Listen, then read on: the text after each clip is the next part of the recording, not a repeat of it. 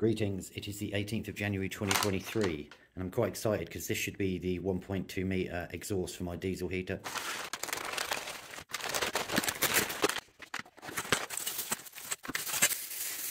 Alright,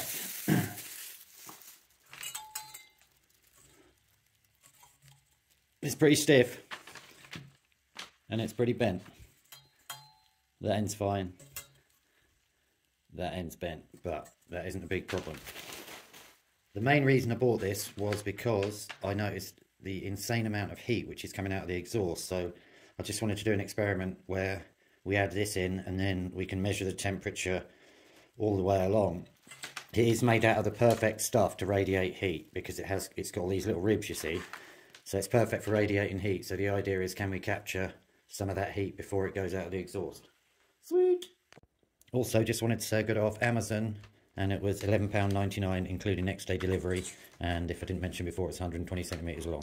Sweet!